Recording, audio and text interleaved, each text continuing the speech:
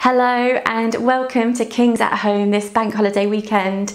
Just such a joy that we get to be church together, to be family together. Even though we might be in our own homes, we are still one body, united in Jesus. And we're going to have a fantastic time this morning celebrating Him, hearing from the Word and being built up and encouraged.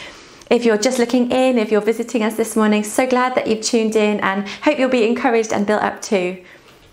We're going to start with a time of worship now, and I'm going to hand you over to Andy and Becky. Why don't we stand up and declare God's goodness together? Good morning, King's Church. Why don't you welcome God into your homes this morning? Why don't you open up your hearts and welcome Him in? We're going to start by singing All Glory.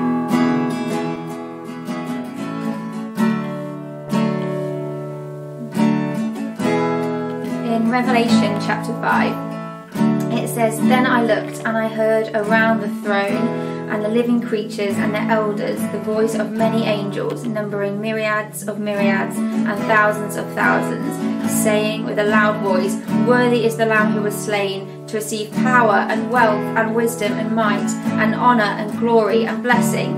And I heard every creature in heaven and on earth and under the earth and in the sea, and all that is in them, saying, "To him who sits on the throne and to the Lamb, be blessing and honour and glory and might forever and ever." Jesus, we want to say that you are worthy this morning of all our praise, of all our adoration, of all our worship. God, please help us focus on you and to give you praise this morning. I just want to encourage you where you are to try and keep your focus on God and give him your adoration this morning, give him your praise despite your circumstances. Just enjoy worshipping him.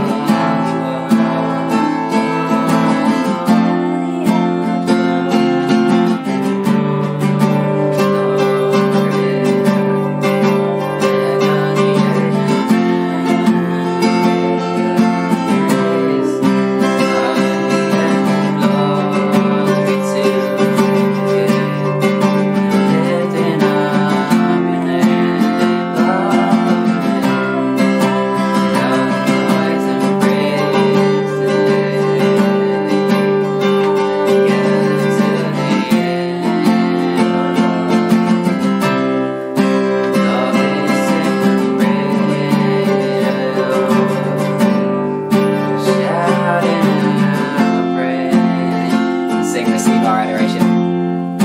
Receive our adoration. Please send Lamb of God. Receive our adoration.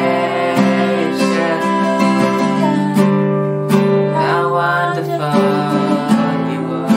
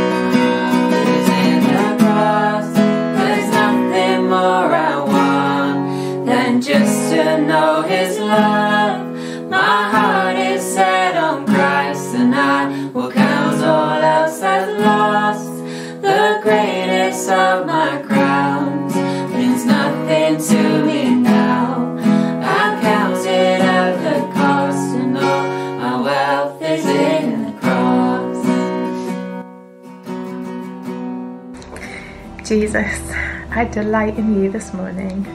I just declare you as my greatest treasure, the one in whom is found power and majesty and kindness and justice and mercy. You are such a wonderful friend. You are such a magnificent King that I will spend this life and the whole of eternity understanding you, knowing you more. Just count it such a privilege that you would count me as your friend and say, I just want to pour out my love for you. I want to crown you as King of my heart this morning and ask that I would see more of you, because the more I see, the more I love. Keep making me like you, Jesus. Amen. Lord Jesus, I just pray for protection, divine wisdom for all of our leaders. It's an incredibly difficult time, whether the leaders of our churches, whether they're leaders of businesses or whether our political leaders. Whatever our perspectives are, I just pray that you bless them with divine wisdom and help them in the difficult decisions that they're making at the moment, and give us, the people who are having to follow their instructions, patience and peace in this difficult time. Amen. Thank you for the opportunity we have to be creative in the way that we share the gospel with others. It's a unique time that we have to be able to share with those who may not originally been able to, with things like Alpha Online, that issues like travel or locations that were issues before are no longer in the way.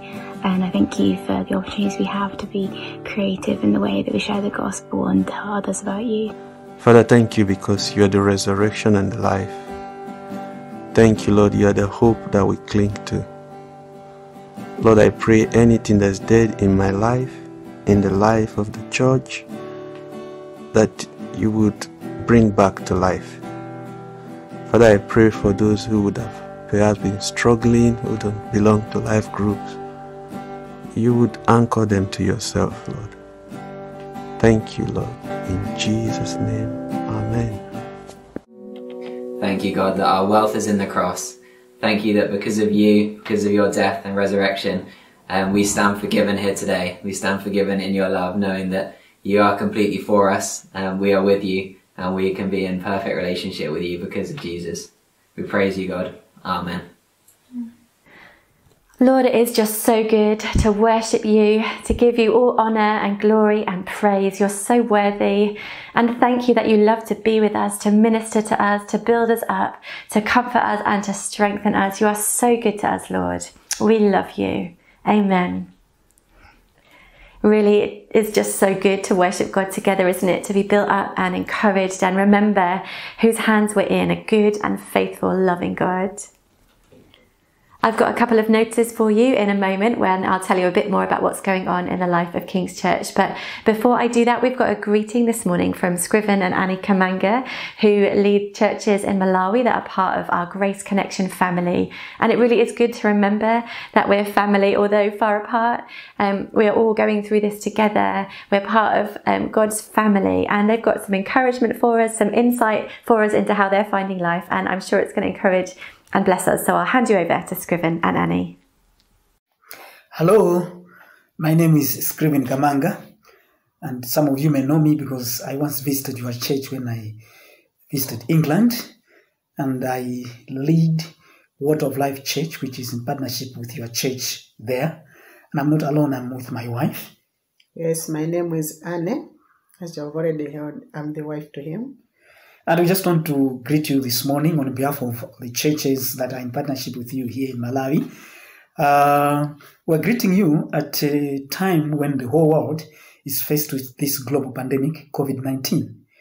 And the government of Malawi has put in measures to prevent COVID-19. So it has come up with restrictions, unlike a lockdown, as is the case in other countries in the world. And so one of those restrictions is that people cannot gather more than 100 at a go, and they must also observe social distance, like 1 meter apart, and also have, wash their hands using soap or do some hand sanitization.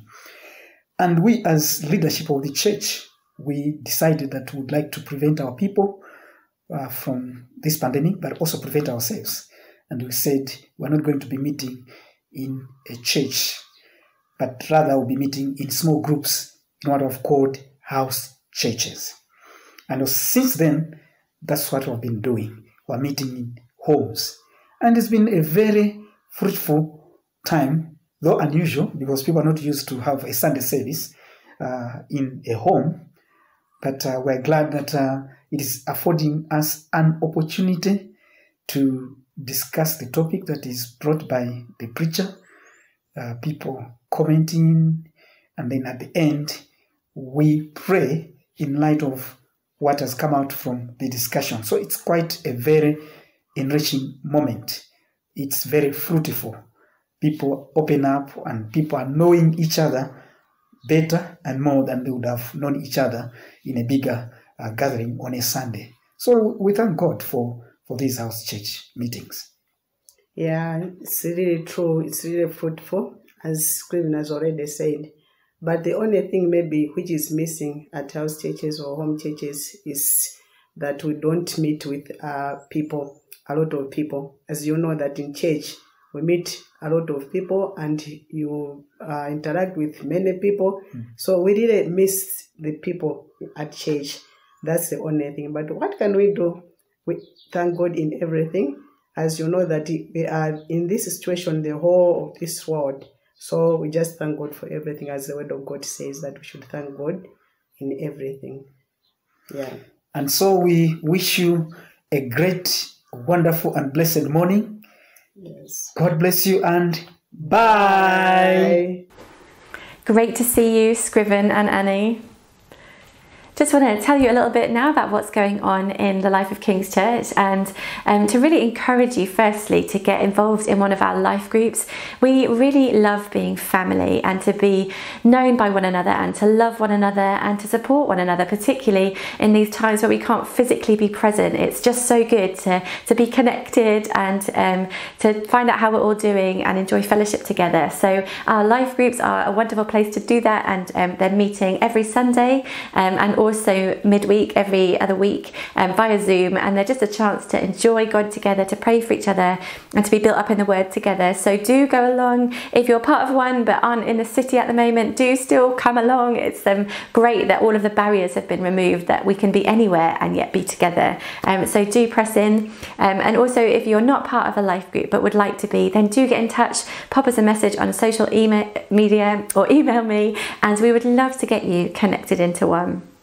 I also wanted to take this opportunity to talk to you a bit about One Thing, which is our discipleship year for those who are recently graduating and wondering, what to do with my life. Where is God calling me? What am I going to do? And it's an opportunity to give a year of your life to pressing into Jesus, to following Him and helping us build His church here in Birmingham, and also for Him to build you up as you learn, as you grow, as you follow after Him in new ways and explore who He's made you to be.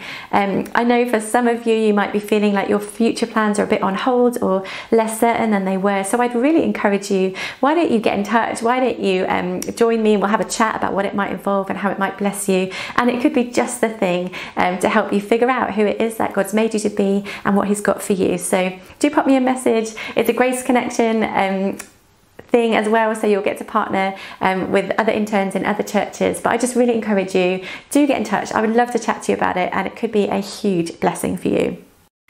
Those of you who are parents will have probably been keeping an eagle-eyed look on the news about schools and preschools opening, and it seems like we might be taking tentative steps back, but still our children are with us so much more than they would normally be. And I know for me as a family, we've been looking at ways of trying to bless them and encourage them and juggle teaching and work and leading them on in Jesus. And I thought it might be really helpful to get some local experts to give us some advice about how lockdown is going and how you can encourage them and get them involved, particularly on a Sunday. I'll go and get them now. So here they are. Here are my local experts on what it's like to be a child in lockdown. And why don't you guys introduce yourself?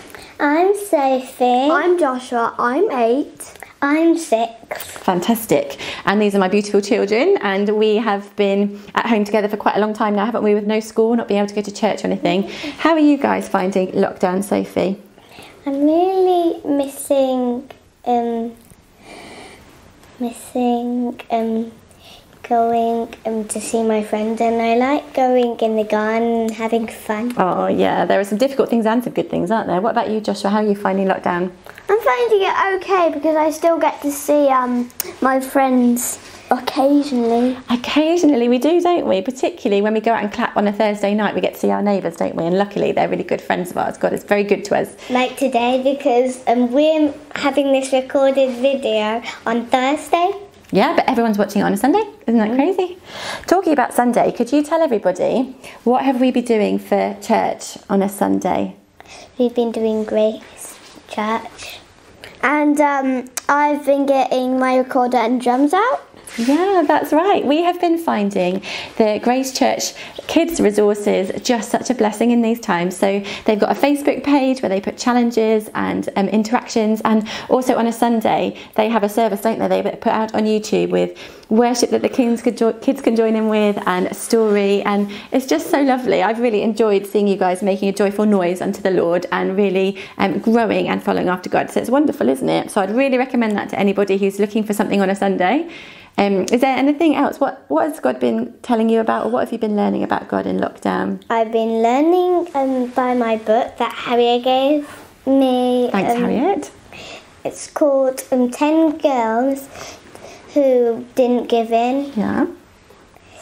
And it's about people who give their life for Jesus, and at the end there's prayers. Oh wow, and you've really enjoyed reading those, haven't you? Yeah, we're so grateful for the King's Church kids workers reaching out, encouraging our kids, giving them resources. Harriet lent us some books or pointing us to worksheets and things that we can do. And it's just great that God can still meet with our family, with our children, even though we can't be together in person. And families, I'm praying for you. And if there's any way we can help you, do let us know. But I would point you to the Grace Church Facebook page and also to the emails that Harriet sent out with lots of resources in. And do get in touch with your kids workers. Every family should have one, and yeah, they're just really keen to bless us, encourage us and help us go after God. So it's good, isn't it, kids? Great, thanks so much. Do you want to say goodbye to everyone? Bye!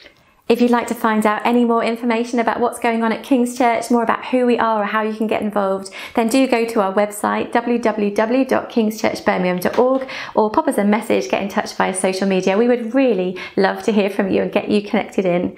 You'll also find details about how to give on our website. Thank you so much to those of you who do give. It means that we can continue to build God's church, to see his kingdom come and to bless those in need. So thank you so much. And if you'd like to give, please do so. It'd be a huge blessing to us. Thank you for partnering with us as we go after God together. I'm going to hand you over to Steve in a moment, who is going to lead us through our last Romans talk. But before that, we're going to hear from the Word of God. Romans, the Gospel of God. Romans chapter 16. Personal greetings. I commend to you our sister Phoebe, a servant of the church at Cenchreae, that you may welcome her in the Lord in a way worthy of the saints, and help her in whatever she may need from you, for she has been a patron of many and of myself as well. Greet Prisca and Aquila, my fellow workers in Christ Jesus, who risked their necks for my life, to whom not only I give thanks, but all the churches of the Gentiles give thanks as well. Greet also the church in their house, my beloved Epaenetus, who was the first convert to Christ in Asia.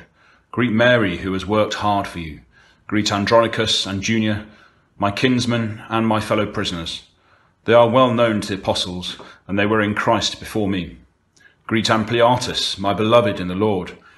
Greet Urbanus, my fellow worker in Christ, and my beloved Stachys. Greet Apelles, who is approved in Christ.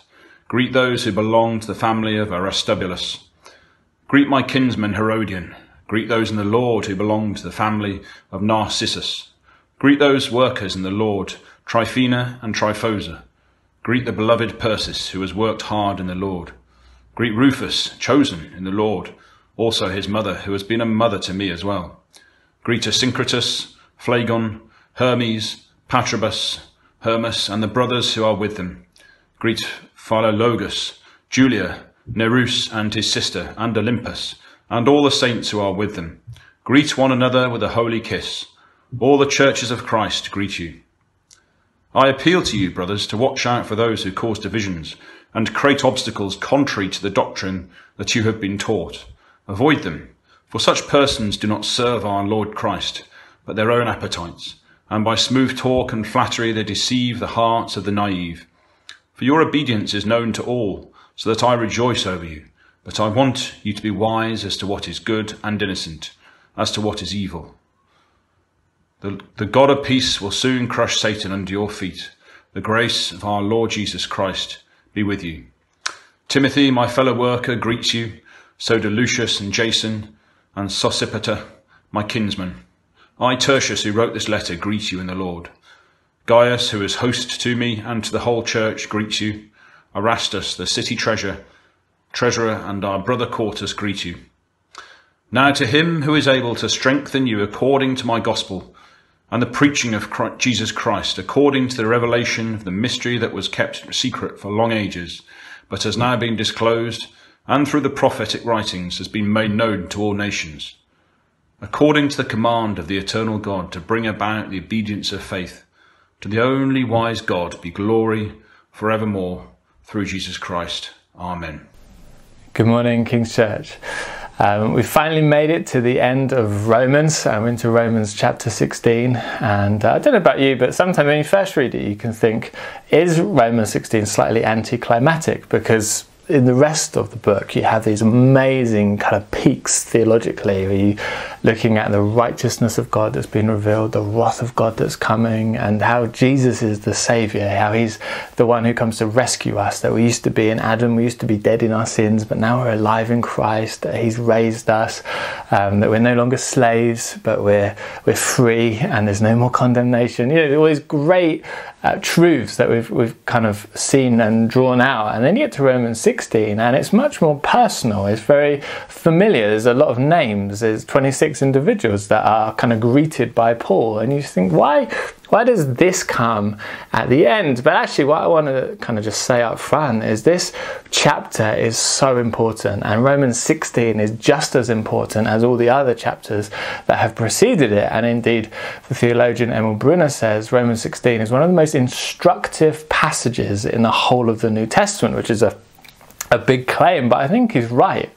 Because what we gain from this chapter is an understanding that church is not just an organisation, it's not just a collection of random individuals. Actually, church is a family, that we are the family of God, that the church is led by spiritual mothers and fathers who have sons and daughters who become brothers and sisters, and that we are God's people, and we kind of represent God in that way because God himself is family, Father, Son, Holy Spirit, a family on a mission, that God's mission is to save the world, to redeem the world, to reconcile the world to himself, and that we, as almost like little families here on the earth, represent God, and we carry on his mission empowered by him and strengthened by him, but we're supposed to be genuine family together. And I think that comes out really clearly in Romans 16, Paul's love for people, his honouring of people, the way that he knows people, the way he's done life with people, that actually we have a lot to learn here. And in our perhaps bit more individualistic consumer culture, actually learning how to open up our lives, how to give ourselves, how to love other people, I think is absolutely crucial. If we're to be effective on God's mission, we need to know how to be family, how to do it together as we go. So that's what we're going to pull out this morning. If you read through the different names and the different people that Paul greets, you'll find that this is a really diverse church in Rome. That it's diverse in kind of the nations, in the ethnicities that are represented, Jew and Gentile. You have Prisca and Aquila, you know, a couple of Jewish people that Paul knew up front. And then there's a whole load of Gentile names. It's very diverse ethnically. It's also very diverse in terms of kind of rank, that there are some high-ranking officials listed, there are some wealthy households that are greeted, and yet there are also some, I presume, very poor people. These two sisters, we think they're sisters because their names are very similar, Tryphena and Tryphosa, great names, and their names are slave names, or kind of freedwoman names perhaps, if they've managed to earn their freedom. You see, there's actually a great diversity in the church, ethnically, in terms of prosperity, and then thirdly in terms of gender, that I would say surprisingly perhaps, though not if you really understand Paul, there are loads of women greeted in this letter, encouraged in this letter, honoured in this letter. And I just think that's what I'm going to put out this morning. But I think it's so important to see in Romans 16 that Paul would speak this way, that he's obviously lived this way, that he's very, very comfortable working with men and women, of honouring men and women, and kind of lifting them up. Because in our 21st century, you know, often a complaint against Christianity or a complaint against Paul is that maybe he's a chauvinist or doesn't understand what we know now. But actually nothing could be further from the truth, that Paul loved men and women and enjoyed working with men and women. That's what we're going to see. And I just think it's so helpful for us to realise that to truly be God's family, we need all of us, men and women, young and old, people from every ethnicity, people from every rank, working together, playing their part, being God's people. And I think Paul does that magnificently for us. So we'll dive in with a few examples I want to pull out. The first person listed is Phoebe. And she, by all accounts, is a very wealthy woman, a successful businesswoman. She's done well in her trade, and she's used her resource and her finance to bless the people of God. She's described as a patron to Paul. She's bankrolling some of his missionary endeavours, and he then has entrusted her, so there must have been a great intimacy in their friendship, that he would entrust her to take my letter to the church in Rome and give it to them and read it to them and explain it to them, and where they have questions, answer some of those questions and help them understand what I'm trying to communicate. That this was a really significant role that he entrusts to her. And then when she arrives, actually in the letter itself, he commends her to them. He's like, greet her, welcome her, assist her in all that she needs. That Paul clearly is very comfortable giving responsibility to Phoebe, who has standing in the church, who's used her wealth and her resources to bless the church. It's an amazing woman that we don't actually hear that much about. But immediately it makes you want to pray, oh God, will you raise up more women like Phoebe in the church today, who use their gifts and their skills to be successful in their workplaces and then bless the people of God in a multifaceted number of ways. The second kind of two people who are named are Prisca and Aquila. And they're a couple that appear in Acts chapter 18. Luke just kind of names her as Priscilla, a little bit more informal than Prisca.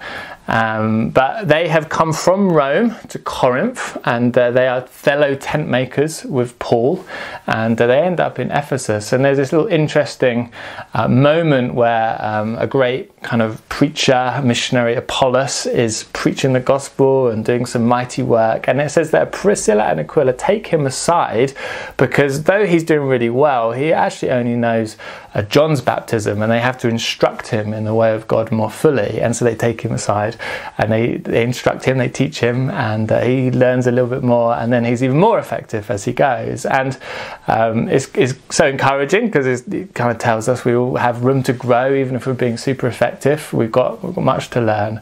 But most of the time this couple is listed, Prisca, is listed first. And I think that's significant because obviously they're working as a team, they're very much doing it together, they're both following God, but we're not quite sure why.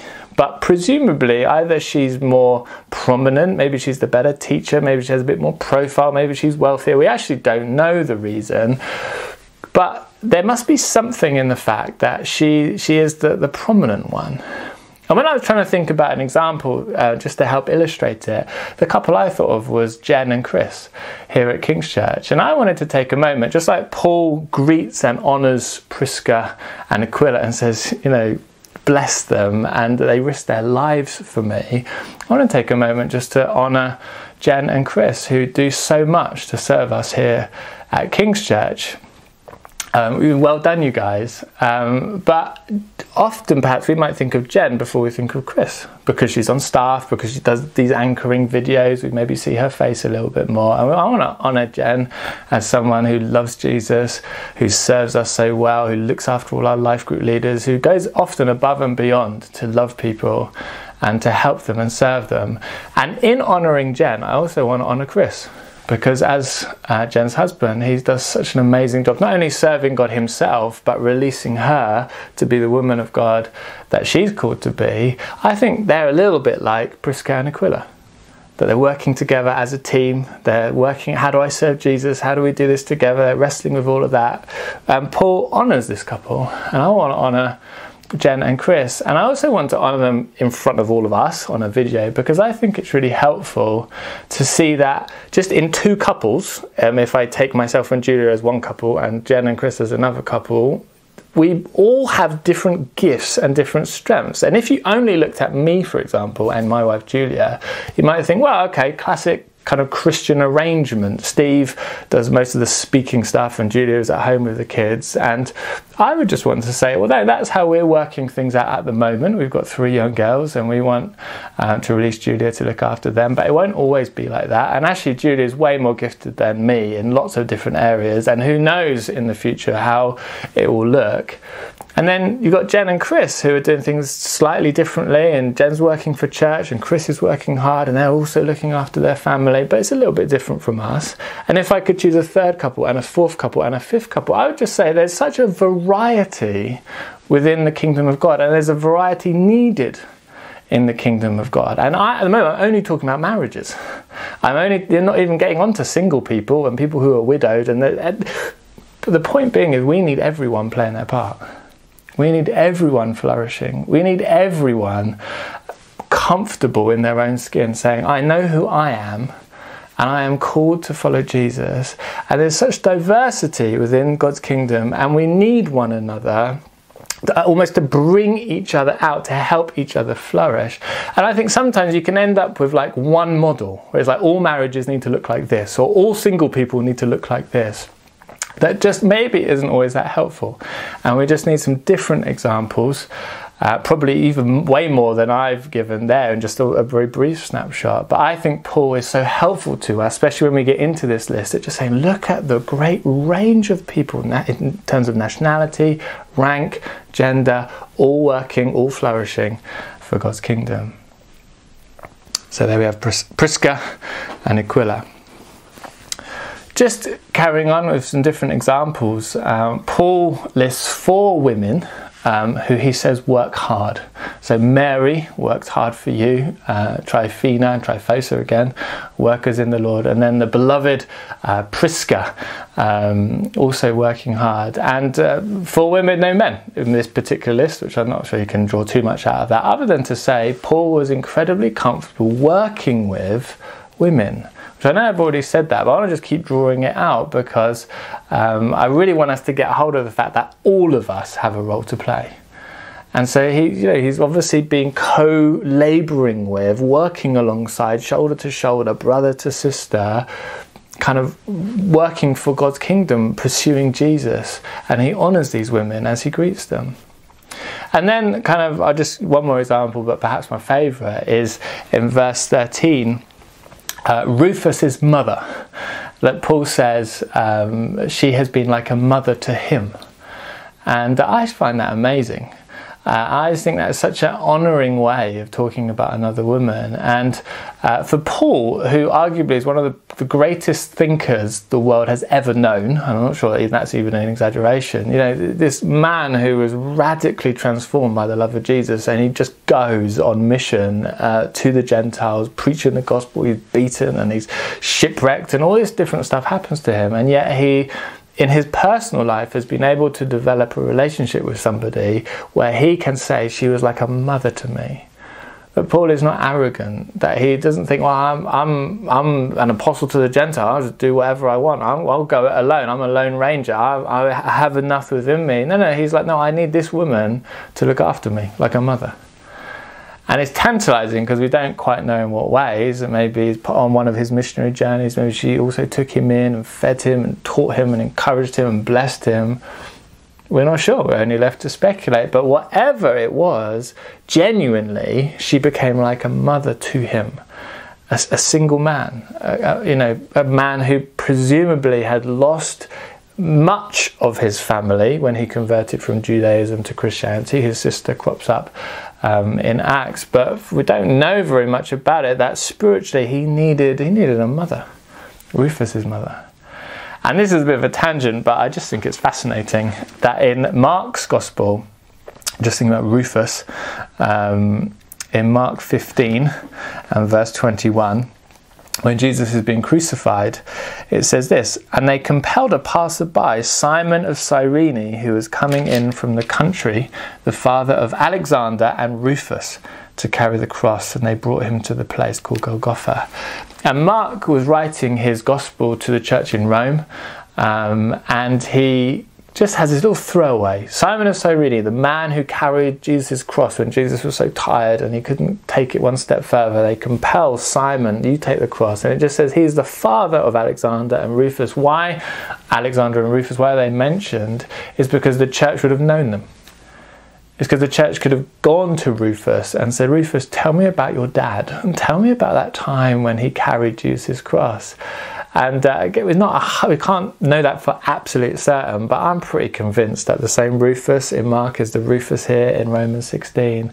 I think it's fascinating that there's this family where you could say, Rufus, tell me about your dad, and he'd be able to tell you a story about how he carried Jesus' cross. And now it'd be like, Rufus, tell me about your mum, and he could tell you a story about how she became like a mother to the Apostle Paul and helped him on his adventures in the gospel. And I just think, again, that God would raise up more women like Rufus's mum in our day and age, people who are going to love and care and help release men and women to do all that they're supposed to do in God. And just personally, I've been so encouraged. I was thinking about Denise, for example, in our church, a woman who's become a bit like a spiritual mother to me, simply in the way that she prays. Every time I go around to visit her, she would tell me about how she's been praying, how she's been seeking God, how she's been before him. And I just I want to honour Denise on this video, and I also want to say, I know I can't do this on my own. I need people to spur me on, to help me. And that's true in so many areas. That I've had sisters like Jen and Anna and Antonia and many others who've encouraged me and provoked me and brought me prophecies and kind of chivied me along, and I've needed that. And I've had brothers like Tim and Dan and Steve Towler, and again others who've just come and blessed me and helped me and spurred me on in God. I've needed spiritual fathers, or even dare I say grandfathers, like Derek, who spoke a couple of Sundays ago, bringing seasoned wisdom. Next week we've got Wendy Mann coming to speak on our meeting, because we need other like spiritual mothers helping us and encouraging us. We need all the people of God working together. And I know I need spiritual mothers, I need spiritual fathers, I need sisters to help me, I need brothers to help me. And I think there's a place to have kind of same-sex stuff happening, like I think men's prayer, I do that on a Friday morning, is really helpful. To have a women's day and all that kind of stuff is really helpful, we need it. But also we need to be open to the whole family of God speaking into our lives. As a guy, I need women who are going to be my sisters, who I can love with integrity as a sister, who are going to help me and shape me. And also they need us, like sisters need brothers and spiritual fathers to encourage them and equip them. And a spiritual father is different to a spiritual mother. We're going to bring different things and have different responsibilities, but we need each other. Fully, totally, all of us, absolutely necessary and critical to being family on God's mission together. Just a small point of application. One of the things I've been kind of wrestling with over these days is, as we do our videos, not quite is it worth the effort. I think it really is worth the effort, but you could almost think, let's just get Tim Keller, for example, and let's have him as the preacher. We'll just get him off YouTube and put him on, and let's get Hillsong, let's have them as our worship. And then midweek, let's scrap Zoom. We're all tired of Zoom. Zoom is tiring, and we'll just use some top quality material from elsewhere. Why do we put all this effort in to do a video and to do Zooms and to have videos of people? And why do we keep texting you saying, please send us a video of a prayer and please send us a video of a testimony? Why is that important? It's because we are supposed to be a local family on God's mission together, that we're not supposed to just have professionals.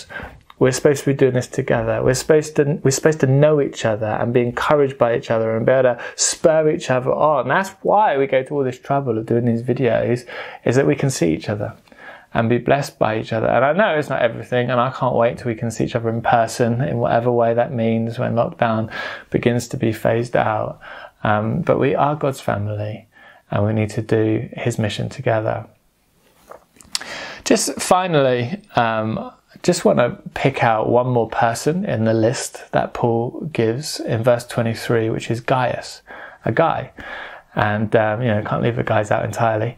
And I love him as an example because it says he hosted Paul, well, not only Paul, but the whole household of God. And so I think he's a little bit like Phoebe, that he is presumably a wealthy man, a successful man, and he also is using his resources to bless God's kingdom, that he is kind of housing Paul and he's letting him live with him and he's opening up his home for church meetings and doing things like that.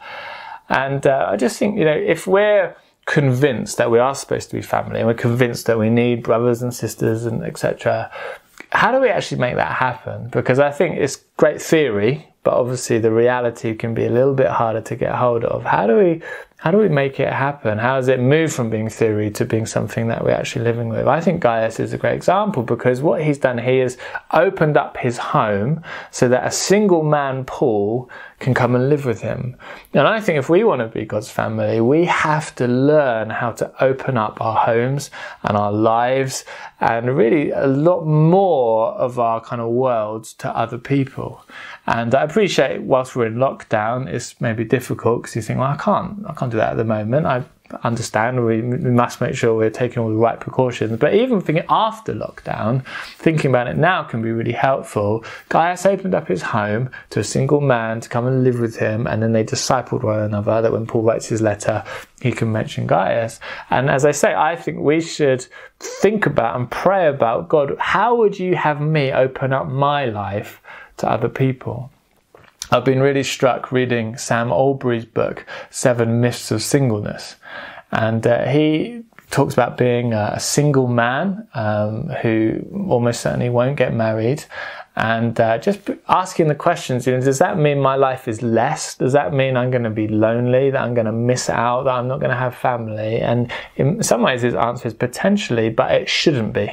Because if the church is functioning as it should, if we are truly the household of God, the family of God, actually we will welcome and include each other in such a real and genuine way that it will feel like family. And so he speaks about lots of examples about people who kind of welcome him into their lives, let him stay with them, let him live with them, go on holiday together, do all kinds of activities together. And I found it a powerful encouragement and provocation to think about, how am I going to open up my life and my world to other people, that we don't end up, and this is, I think, prevalent in Western society, with essentially families, 2.4 children living on their own in their own home, single people getting their own flats or houses living on their own, and we all kind of know each other, but there's just not very much interaction. And we try and make it happen. We have life groups once a week. We have to go to someone's house to do it, but we want to go way beyond that. We want to open up our lives that it feels like genuine family. I knew a pastor called David Devonish, for example, who specifically brought a house that was bigger than he needed so that he had spare rooms to let people come and live with him, for example. Because they're so committed to discipling as family and doing life together in a way, a bit like Jesus, where he had 12 men and they came to be with him and they just did life together, that they've definitely bought a house to do it. And you might think, I don't have the finances, I don't have a spare room, I'm not in that position. I understand that, and we're all in different situations. But is there a way that you could open up your life to somebody?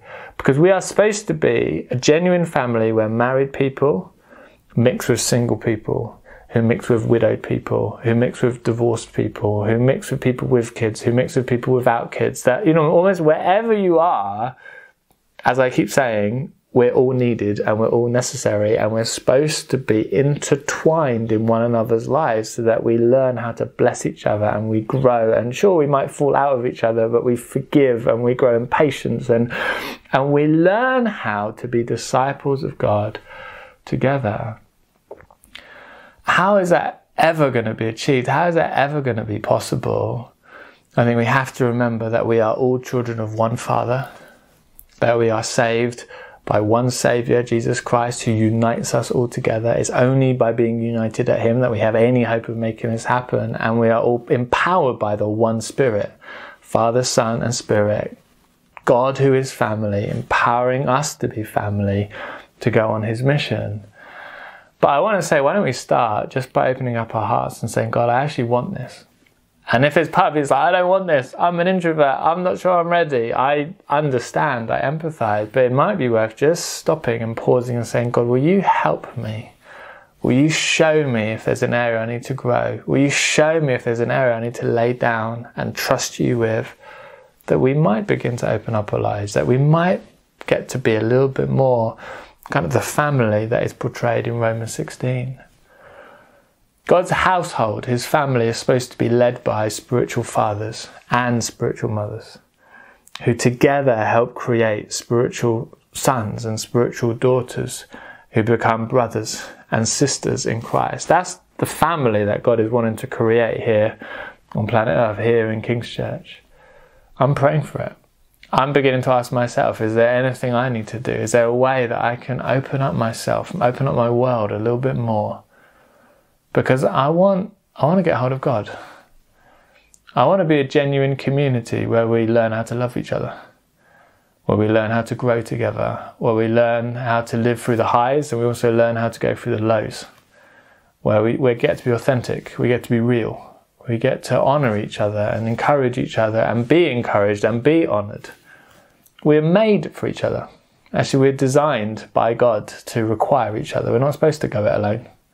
We're supposed to resist our culture's pull towards individualism, just doing whatever we want, just thinking, oh, church is just a group of individuals. I'll pass through, I'll go here and I'll go there. No, sometimes we have to get moved on, and sometimes God scatters his people. We see that all the time in Acts. But we are supposed to get rooted. We are supposed to go deep. We are supposed to open up our lives that we may learn more about ourselves. We may learn how to love one another. And best of all, we get to understand and grow in godliness more than we would otherwise. I'm going to finish there. It's great to conclude our Romans series. If I had more time, it would have been nice perhaps to recap where we've been and trace through some of the journey that we've been on. But I thought I'd finish by reading the doxology at the end of Romans 16. And as I say, I can't go through all the themes that came up in the letter, but quite a few of them come up just in these last few verses as Paul worships. But receive it as something to strengthen you. Receive it as a way of worshipping God. Let's read together. Now to him who is able to strengthen you according to my gospel and the preaching of Jesus Christ according to the revelation of the mystery that was kept secret for long ages, but has now been disclosed, and through the prophetic writings has been made known to all nations, according to the command of the eternal God, to bring about the obedience of faith. To the only wise God be glory forevermore through Jesus Christ. Amen. Praise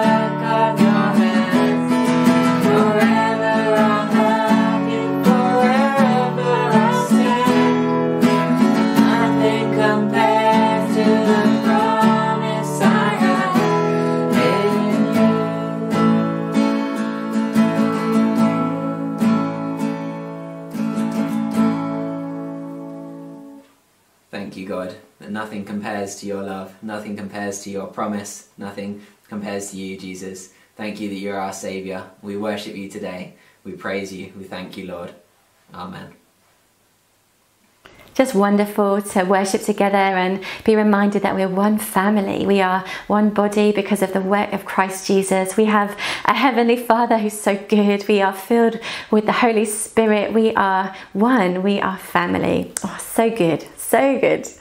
I really enjoyed being built up by what God was doing in my family's life through lockdown, both at the prayer meeting and also hearing testimonies from Beth and Steve Towler last week. And Harmony has got a testimony to share with us now about how God has really used worship not just to build herself up, but also to witness to those around her. And Andy has also got a notice for you, so I'll hand you over to them now. Hey King's Church, I'm Harmony and I live in Birmingham and I'm currently working from home. I have been particularly encouraged by meeting together as church family, particularly in our prayer meetings to worship together.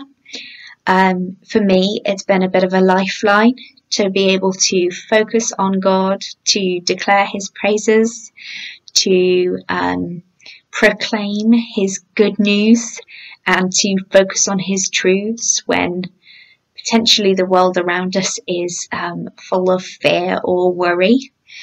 So worshipping has been an amazing way to connect with God, to draw near to our Father. For me, it's also been a bit challenging because I live with 3 non-Christians and I have particularly thin walls. So when I sing, there's every chance that they may hear. And so worship not only has been declaring God's praises, but it's been proclaiming them. It's been witnessing about what Jesus has done. Singing about the cross has been declaring the good news and sharing the gospel. And it's been so amazing to focus on that, to look at the cross and to share it in a particularly unconventional way with my housemates. And I just wanted to share that with you today, that you might be encouraged to worship, to sing, and to declare his good news as we come to worship as a family. And I just hope that it helps you to draw near to God as I've found it does in this time. It's great to meet together, and hopefully soon that will be in person. And I hope you guys all stay safe, and we'll see you soon, hopefully. Bye. Hi everyone, I'd just like to invite you, if you're part of the 20s group, to a games night we're running next Saturday evening, 30th of May, 8 PM on Zoom. Great opportunity to catch up with each other, see how we're all doing, and play some games. So I'll be sending out some more information in the week, but look forward to seeing you there. Thank you, Andy. Thank you, Harmony. Got some exciting news for you about next Sunday. Next Sunday at Kings at Home, we have Wendy Mann coming to speak to us. I'm really excited about her coming to encourage us and build us up. She is a woman after God's heart who just loves to see him move and loves to encourage us to go after God and all that he's got for us. We've got a video coming out over social media this week where she's going to answer some questions that I've put to her so you can get to know her a bit more. And I've got a little taster for you right now, so I'll hand you over to Wendy. I'm really excited to speak to you guys because I've had the privilege of connecting with Anna and Jen over the last few months, and they've told me about what God's doing among you, and it just sounds really exciting. So any strength I can add to what God already is doing is such a privilege. I have the privilege of working for the King's Arms for a couple of days a week. One of my main roles is to look at leadership development. How do we help people step into all that God's got for them? And the rest of my time, I'm starting out on a new adventure. I recently cut my hours in January from 4 days to 2 days so that I could have more time to travel, basically in response to a lot of prophetic words that God spoke to me about adventure, trusting him with money, the nations, And so really my big passion is to go and visit churches and to see people come alive, see people realise who God is as their Father, who he says they are as dearly loved sons and daughters, and for them to realise what they carry, that they carry the same Spirit who raised Christ from the dead, and that wherever they go they get to see God's kingdom come. I love seeing people healed. I love seeing God come and meet with people and speak to people. Basically, I'm just passionate about Christians coming alive and being all that God's called them to be. Do make sure that you tune in next Sunday at Kings at Home. It's sure to be a wonderful morning with worship and hearing from Wendy. Do look out as well for that video on social media to tell you a bit more about her and her ministry. I hope you've had a good time with us this morning. It's just been so wonderful to gather together.